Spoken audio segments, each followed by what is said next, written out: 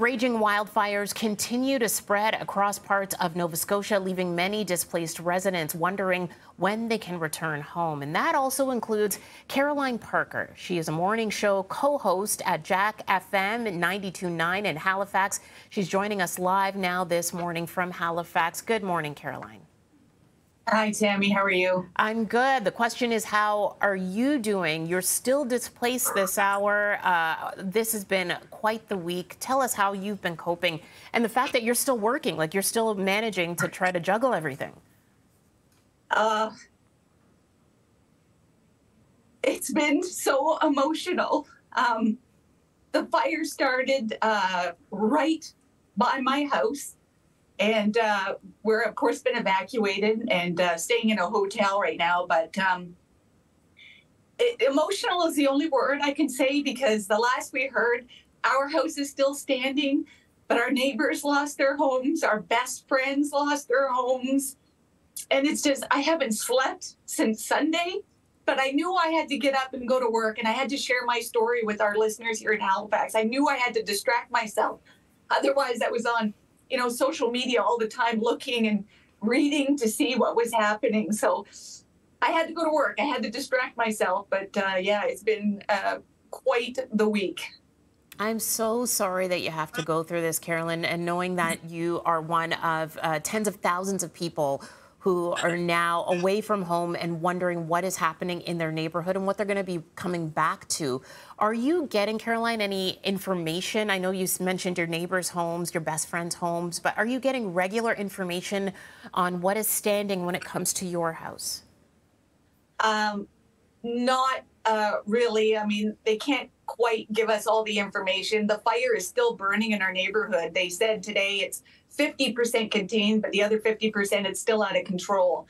So you can't get in. But we have good friends that are RCMP officers and firefighters who have personally called us to say our house is still standing.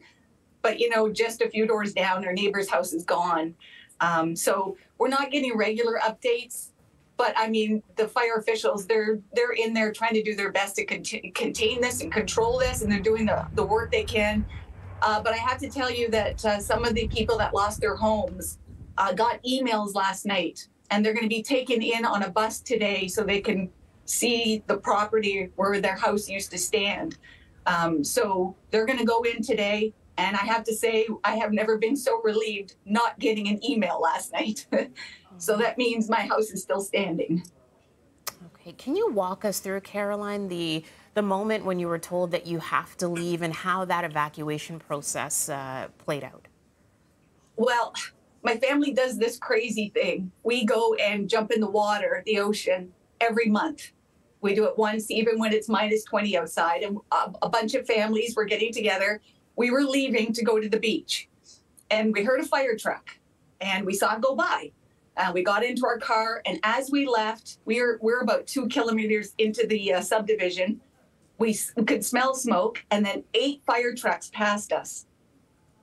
And I said to my husband, turn around, something's wrong. This is serious. By the time we got to the end where we can actually do a U-turn, police already had the road blocked. So we were in our bathing suits, nothing else. We were out of our house and have been since Sunday afternoon. And the only thing that I was worried about is I still had a cat back in the house.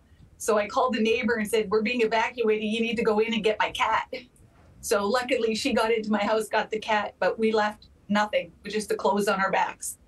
With the bathing suits on your backs, that's all you had. So it unfolded that quickly that you just left the house and you weren't even able to U-turn and go back in. Listen, Tammie, our good friends. My friend was on the top floor of her home, and she wrote on Facebook on our community page, hey, I see smoke. What's happening? Someone wrote, I think it's a brush fire. She went downstairs. She was cleaning the kitchen, looked out the window, and there were the flames in her backyard. She rounded up 2 kids, the 2 dogs, a cat, hopped in the car, and as they're pulling out of their driveway, or as she was getting in the car, an ember fell on her head, burned her hair, and as she was pulling out of the driveway, her shed was already on fire, and they lost everything. Like, that's how fast it went. She was like a half a kilometer from where that fire started. And within like 20 minutes, half an hour, it already engulfed homes and, much of the forest. What would you want to say, Caroline, to the other people who are in the same situation? You right now are sharing your story just so that the rest of the country knows exactly what is going on, and you're giving us an inside look at just the horrible feeling of knowing that you have to leave everything behind, and you have no idea not only what's going to be left for you, but when you're going to be able to get back there. What would you want to say to the other folks who right now are in a similar or the same position and are just trying to continue and carry on? Stay strong. There's a lot of help out there. We've been offered help from everyone around the world has been calling and texting, and we will stick together. We had a tragedy years ago, the mass shooting here in our province. We've all gone through this pandemic. Nova Scotia, we will stay strong. It's going to be hard. The next few months, years are going to be so difficult for some, but know there is help for you out there. We will stick together. All you have to do is reach out. The whole not knowing, I don't even, I'm hoping my house is still standing, but it's just that whole uncertainty. How do you rebuild? What do you do next? There's so many unanswered questions, but no, you're not alone. You're not alone. Reach out. There is help for everyone.